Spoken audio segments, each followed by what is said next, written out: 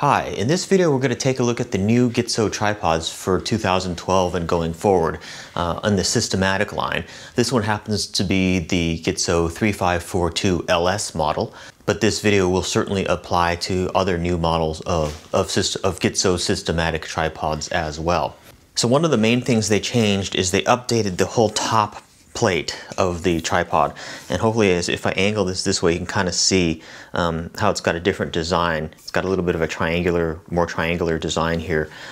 The main difference is that in older versions of the tripod it only had a screw right here that you would tighten or loosen to remove the center part of the tripod.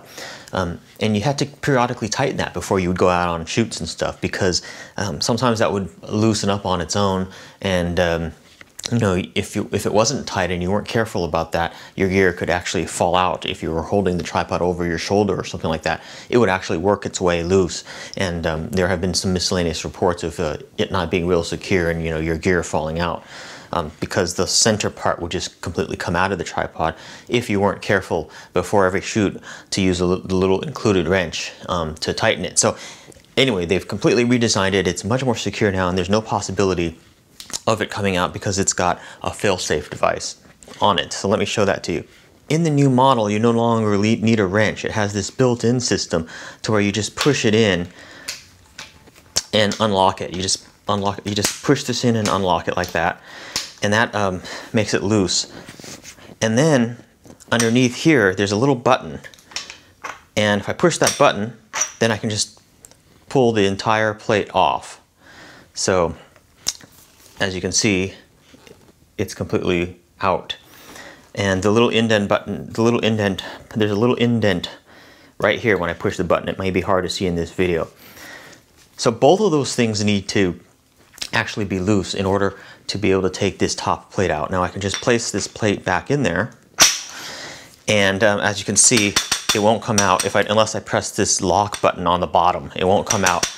And then if I want to tighten this up, I just simply push this in and tighten it up, like kind of like a screw, but it's got this little lever, and then that pushes around the whole circumference of the center. You know, it tightens it, so it's very secure. Very vibration free. And now once it's tight, as you can see, there's no looseness or anything. And if this comes loose at any time in the field, the plate still won't come out because I haven't pressed this button. You need to press this button in order to take the plate out.